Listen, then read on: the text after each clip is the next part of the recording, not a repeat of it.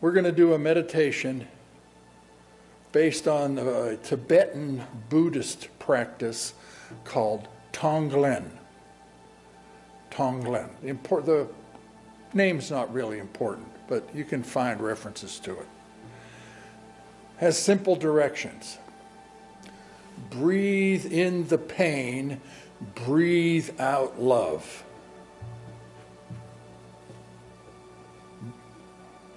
So it's something that Buddhist monks would practice whenever they went into the presence of someone who was sick or in pain. They would take in their pain. They would breathe in the pain of the person that they were with and breathe out a blessing of love to them. And so we can expand that to whatever the difficulty is in your life. Bring it in, breathe it in, and then bless it. Send a positive wave of love and spirit and creative power out to that issue. Breathe in fear and loss, disorder, injury, disease. Now, this sounds really different from what we practice. Bring negativity into our lives? Let me say something about negativity. If there's only one presence and one power, what's negativity? It's some appearance. It's not of God. Whatever issue there is, whatever disturbance there is, whatever negativity there is, no matter how evil it seems, it is all included, all embraced in the love of God. So there's only one presence and one power. And negativity, disorder, the appearance of evil doesn't really have any power of its own. If we take it in, we're taking it in to oneness. So breathe in the pain, as the Buddhists say. Take it into your heart. And it'd be asked, well, isn't that going to hurt my heart? If I bring this pain, this person's pain, or if I bring in this coronavirus into my heart, or if I bring in the idea of political division or whatever, isn't that going to hurt my heart? And well, the traditional answer is, it will soften the shell that you have around your heart. This is a practice of compassion.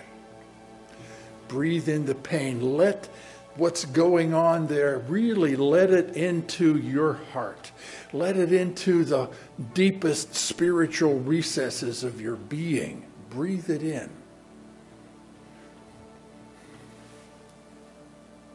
So there is a step that you take before you breathe it in. You connect your heart with the heart of God. You make that connection of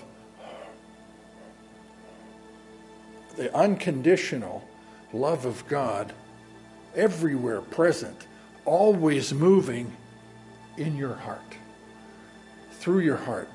Breathe it in. Breathe it into your heart. It goes into the heart, into your spiritual heart center. It goes into the spiritual heart center of the universe. It goes through our physical being into our spiritual being, into our spiritual oneness. It doesn't stay inside with us. We are a channel of that good. So, compassion. And then blessing. You know, those are two of the elements from a previous talk that I did on Ho'oponopono, a traditional Hawaiian healing process that included compassion and blessing, but also included gratitude and forgiveness.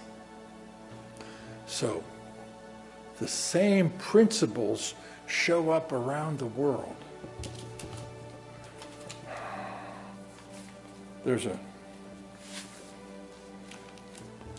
phrase in the Christmas story that applies to this. shepherds and kings and stables and all that stuff. It was confusing, and it said that Mary held it all in her heart. Hold it all in your heart. Hold it all in that connection that you have with God, in our true identity. So, establish yourself as a spiritual being. Establish your heart as a center of divine love, as a channel for radical acceptance of grace. Okay? The next step is from your heart you send a blessing. You let yourself be a radiating center of spiritual goodness. You bless. You extend love, healing, wisdom, life. Let it flow with each exhalation. Third step. Breathe it in.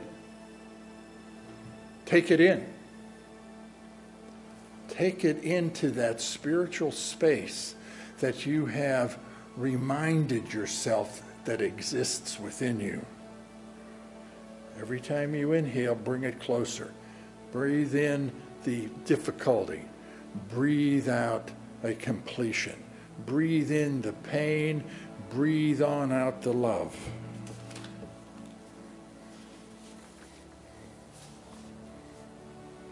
So that's the practice. So, once again, pick an issue. Pick something that's going on in your body, in your life, in your family, in our nation, in the world. Something simple and clear, or as simple as something as confusing as the coronavirus or peace on earth. Okay? And you are a radiating center of divine love in your heart. Notice the sensation of your breath. And as you breathe, there's an opening in your chest and a relaxation in your chest. Bring your attention to that movement of your respiratory system. Bring your attention to the openness that happens when you inhale and to the relaxation that happens around it as you exhale. And there in the center of that movement is your heart center, the center of love, the center of connected energy, a cosmic glue that makes oneness and establishes order and shares abundance. Bring your attention into your heart. And then from your heart, breathe a blessing onto that issue. Let each exhalation be a wave of goodness that comes through you. An energy of wholeness, healing, and creativity. A wave of spiritual energy that moves into you and through you out to that issue. And as you inhale, bring it in a little closer. And extend a blessing as you exhale. When you inhale, bring it in a little closer. Exhale a blessing to it. The blessing enfolds it, surrounds it. Continue to bring it closer as you inhale. Bring it into your heart. Bring it into that pathway to the presence of divine love. Breathe it in. Breathe out the blessing. Breathe it in and breathe it out. Let your breath move on its own. Let it be a circular flow of compassion and grace. Let it be a circular flow of giving and receiving. Breathe in the appearance of disorder. Breathe out the blessing of oneness.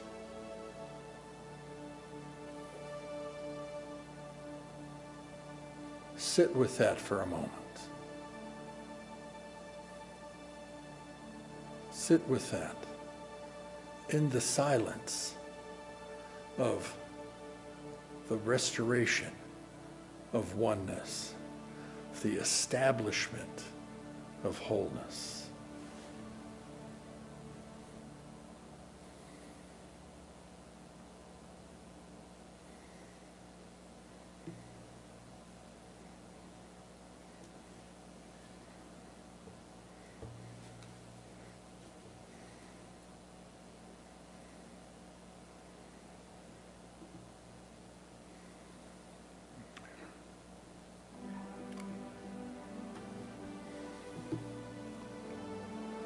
That issue, that difficulty remains in the heart of God.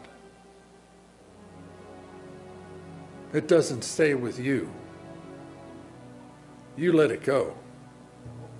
We release it.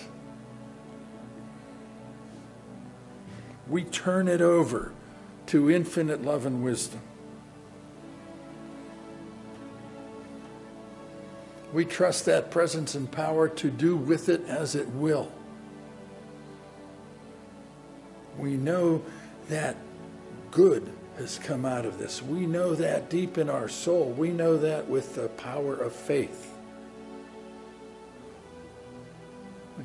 It is done. It is so.